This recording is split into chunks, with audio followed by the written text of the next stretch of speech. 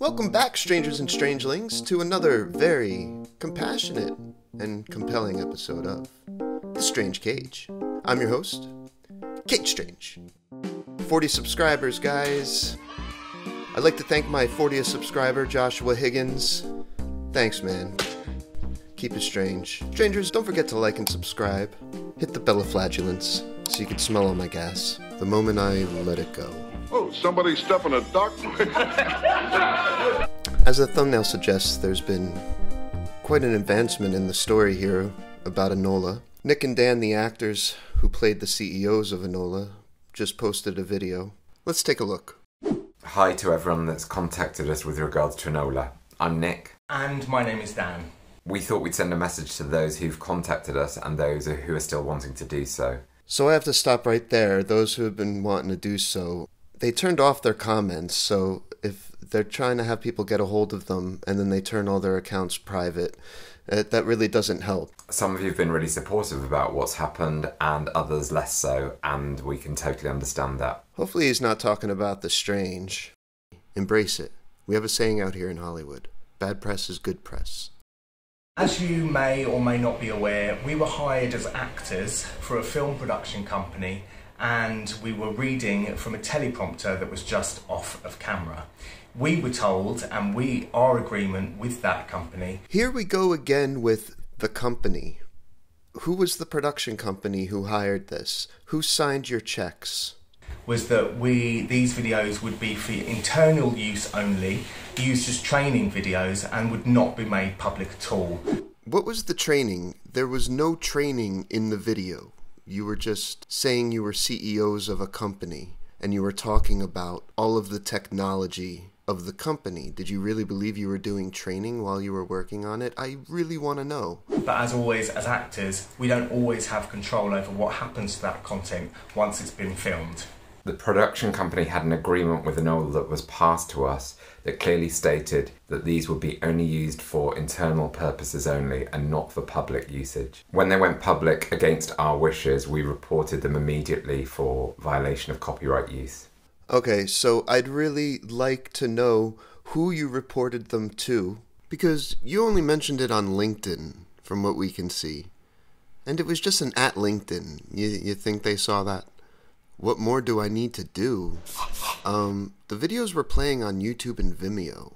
You didn't try to have them pulled down there? You're claiming copyright on me.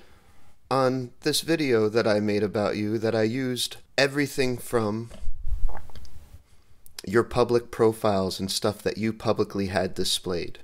So, I'm sorry, Nick. I will not remove it, and I'm sorry if I was a little mean, but understand I lost about 20 pounds. Look at me, I'm a big fat slob! 20,000 pounds in your terms of money. We had no prior knowledge of the company or its website.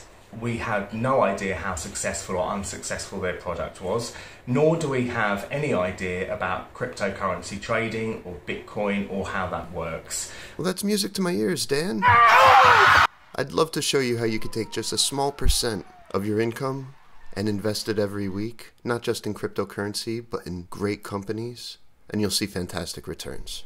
Why don't the two of you like and subscribe? I'd be happy to have you. We'd all be happy to have you. Isn't that right, strangers? This episode of The Strange Cage is not brought to you by Barron's. Learn something cool on paper. Everyone involved in the production of these videos acted in good faith and had no idea of the intentions of Anola. So I want to ask, everyone was working for a company called Anola. Were you paid by Anola or were you paid by the production company? Because whoever was producing the production took a check from the scammers at Anola. And did your agent find you this gig? Or were you just looking on Craigslist? We've been advised that you should make a formal complaint to the authorities, and we'll be more than happy to do the same too. So does that mean that you are going to alert the authorities? Can you let us know when you're going to alert the authorities? I'm asking you to alert the authorities.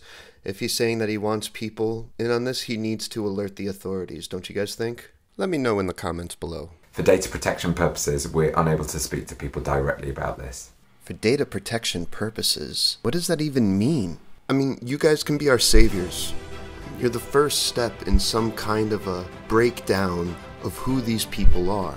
And it starts with you and the studio, and who paid you, and where did you find the job, so that we can get to the bottom of this, so that you can help all of us who lost our money to a good-looking website and a fake beard.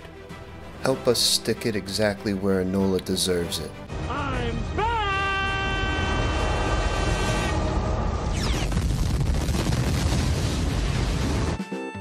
Strangers, if you enjoyed this content, please be sure to like and subscribe. Let me know in the comments what you guys think. I really want to know your opinion. I'll read all your comments. Until next time, this is Kage Strange saying, if you can't be good, be strange, baby. Peace.